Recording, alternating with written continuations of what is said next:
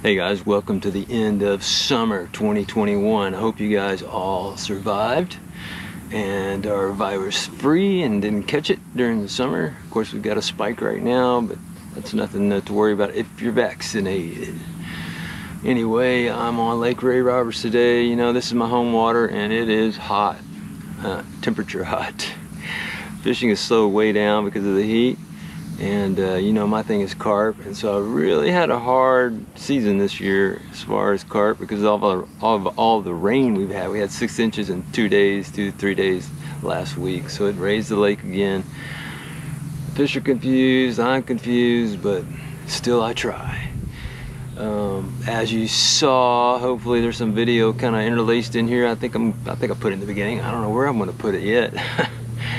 I did catch some carp. It's a situation where, let me give you some factors you want to look for if you're fly fishing for carp on a lake. Number one is you want to see floating vegetation that they rooted up from the bottom, and it's just, you know, 3 to 5 feet of water, and the fish will be up shallower rooting in that stuff. And when they root it, it comes free and it floats around. So it's like I think they call it a horsetail or like a foxtail or something like that. It's underwater vegetation, and there's different kinds that you'll see floating. So that's one.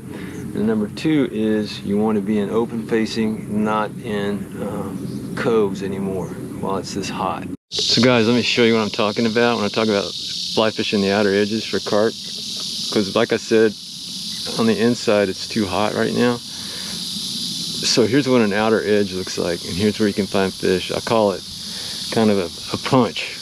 What I do is I punch in with the trolling motor, cut it off far enough away not to disturb, and then get my shot. But it's not like the shots on the flat. There's not nearly as many shots. But this is what an outward facing carp area looks like right there. So that's what you're looking for, something like that. You can find that. And you'll see some plumes, some mud plumes. You'll see some mud plumes over there, and those plumes are carp feeding on the bottom. So they're just cleaning up what's left of the outer vegetation. I see 2 of them over there. And that's what fly fishing for carp on the outer edges looks like. This season, this is the end of August, this season now in North Texas used to end right about now, but now, because of global warming, it runs another 2 months into October, and we get a big bite at the end of the season before they go deep for the winter. So I've got that to look forward to. So what I'm doing right now is exploring other areas that I want to look at, because there's no pressure on me, and there's no pressure anywhere around here. So I'm looking around. Showed you. Yeah, there's a drum there actually. I spooked him at first, but then sure enough, he came back and ate it. Great thing about these freshwater drums, are a lot like your regular saltwater drums, except they're uglier, even uglier. You know, fun fish for sure. Oh, come here. I know you're tired. I know you're tired. Good color on that guy. He's pretty. On the scroll, which is provided by TPWD, check it out. There's fish biting on the coast. The moon phase, check your moon phase and your tides that go with that. You know, that makes a difference in your coastal fishing. I had a guy contact me, Texas A&M student. He's a young guy, didn't have much money, was going to DIY it, and I kind of helped him figure out the difference between full moon and new moon and stuff like that. If you have questions about moon phases, I'm not a genius. You can figure it out on your own pretty easily. Better than I can ever say it, you can read it. But be sure you know your moon phases and your tides for a coastal trip of your own making. And there's reasons for that.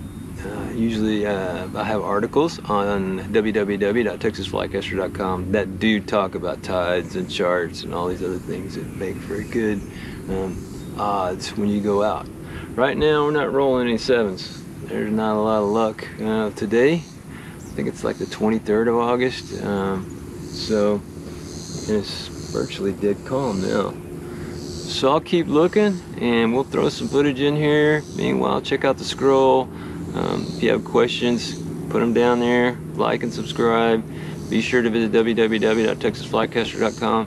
And guys, Thanks for being with me this summer. I know that the reports are spotty, but then I base my reports on if anything's going on.